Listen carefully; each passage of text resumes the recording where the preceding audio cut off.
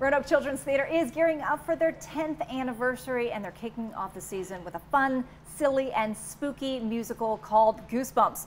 Here to tell us more are our artistic director, Pat Wilhelms, along with two of the actors of the show. We have Taylor Cobb and Caitlin McAvoy. Welcome all of you to the show. Thank you. Thank you so much. This is awesome. Yeah. So yeah, congratulations, 10 years. I know it. That hard flew to by, believe. huh? Yeah, I'm so excited. Yeah, Yep. so you have a big season ahead, right? We have a fun lineup this year. Yeah. I think everyone likes classic show, Charlotte's Web. We have the best Christmas pageant ever, which is so funny and family friendly. And then we have Goosebumps. Which is coming up next Friday, next weekend, right? Next weekend, the whole weekend, yeah. Okay, yeah, tell us a little bit about the show. It's so much fun. It's really like Stephen King meets Scooby-Doo.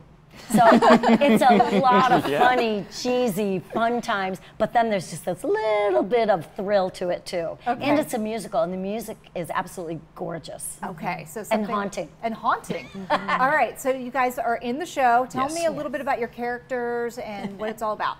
Well, I'm playing Miss Walker, and I am the eccentric, kooky drama teacher who feels so determined to put on the show because my great-grandmother put it on and it didn't work out, and so she's going to make it happen this year. Okay, all right. And your character? My character's name is Emil. He is the sort of mysterious night janitor. He lives in the basement. Oh, He does. that is creepy. All right. Yes, okay, he's ever so creepy. And yeah. he eats Cheerios. Yes, now and again he does eat cereal. Sounds like my husband, Pat. In the basement, and eats Cheerios. Seriously. Yeah, so the story it takes place in a middle school, and the play that the kids are putting on in Goosebumps is called The Phantom of the Auditorium, and there's a rumor that there is an actual phantom and that the script is haunted. So the story is sort of the kids figuring out, you know, if there's any reality to the mystery there. This sounds like It's so fun. much fun. It's a lot like a takeoff or a spoof on Phantom of the Opera as well. Sure, yeah. But it's just fun because it's so funny, and then all of a sudden a little like, whoa. Right, And, yeah. and so it's great for like ages 8 and up. Okay.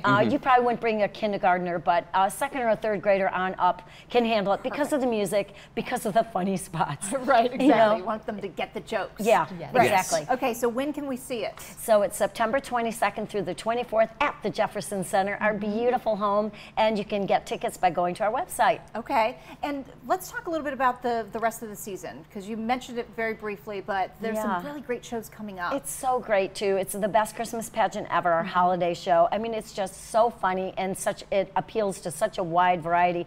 Our shows are always based on books. We really believe in the power of reading for success. We love families that can come together and enjoy an evening at the theater and then talk about it, compare it to the book. There's lots of conversation to be had. Charlotte's Web, it's a classic. It's so beautiful. That is for absolutely everybody. And then, you know, we do an issue-based play. This is on social media and distracted driving, I'm so and glad you're doing everyone this. needs to see that. Yes, okay, so we can get all of the information on your website, roanokechildrenstheater.org.